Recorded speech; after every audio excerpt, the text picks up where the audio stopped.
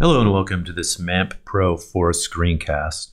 Today I'm going to be talking about database data location.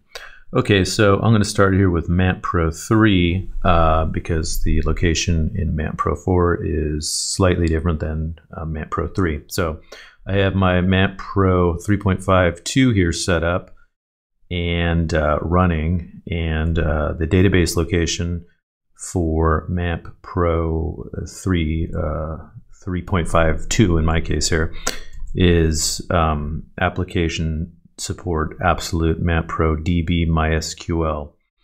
The version of MySQL, standard version for MAMP PRO 3, you just can click here in your MySQL upgrade info in this directory. It's 5.5.59.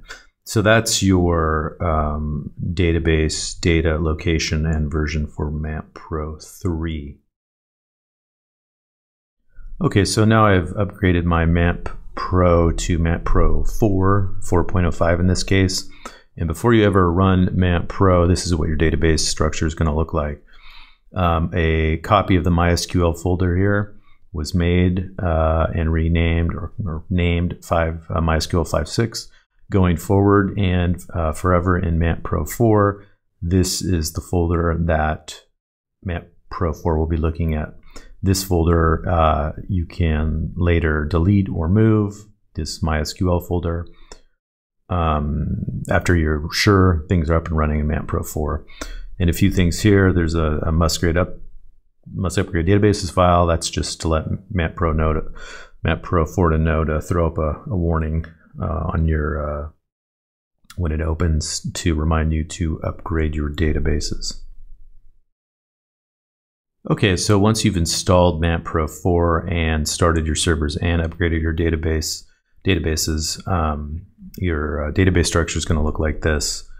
Your data is going to be in this MySQL 5.6 folder. If you click on your upgrade info, you'll see that you're on 5.6.28 or some version of 5.6 MySQL.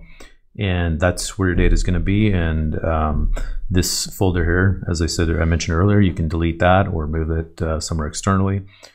And if you did forget to upgrade, you were prompted to upgrade when you installed or opened MAMP PRO 4 for the first time and started your databases. You were prompted to upgrade your databases. If you didn't do that, you can go back and do that now. All you have to do is go to here's tool upgrade MySQL databases, and that's going to upgrade your databases to MySQL, your database data to MySQL 5.6 format. And that's going to do it for where your databases are located in MAMP PRO 4.